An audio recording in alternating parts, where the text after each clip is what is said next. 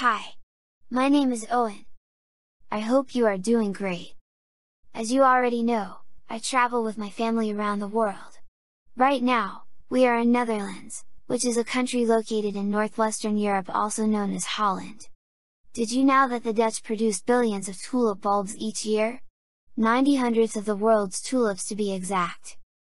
Yes, this is a fraction with a denominator of 100. Well, today we're going to learn how to add fractions with denominators 10 and 100. The good news is that adding fractions of these types is the exact same process as adding fractions in general.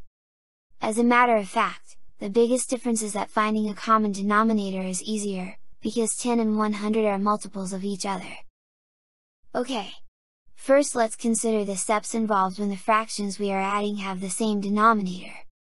When this is the case, we simply keep the denominator as is, add the numerators as indicated, and then simplify the result if necessary.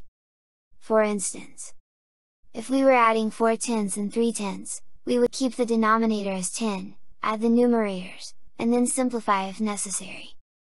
We see that 4 tenths plus 3 tenths are equal to 7 tenths. That's pretty easy, huh? Well, let's take a look at what we do when the denominators are not the same. When this is the case, we just need to find a common denominator by finding the smallest number. Both denominators divide into evenly. Now when we have a denominator of 10 and 100 we do the same. Remember, denominators 10 and 100 have a common denominator of 100, we simply multiply both the numerator and denominator by the number we need to multiply the denominator by to get the common denominator. For instance, suppose we are adding a over 10 plus b over 100.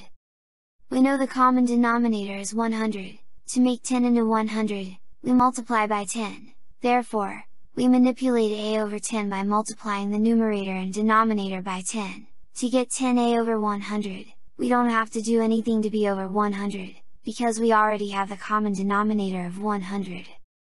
For example, 3 tenths plus 20 hundredths are equal to 50 hundredths, remember we need to multiply 3 tenths by 10.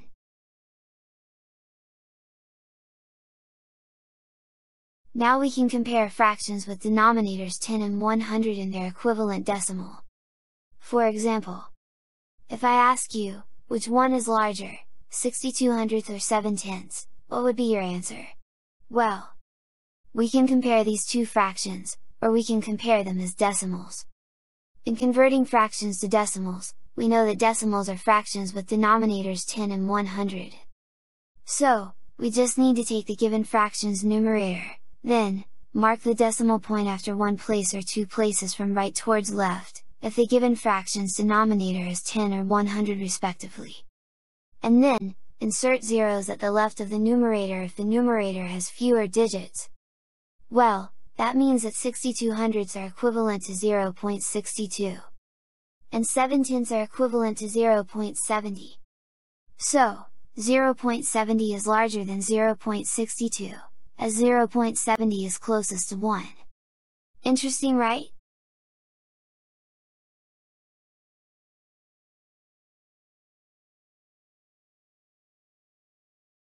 So, what do you say?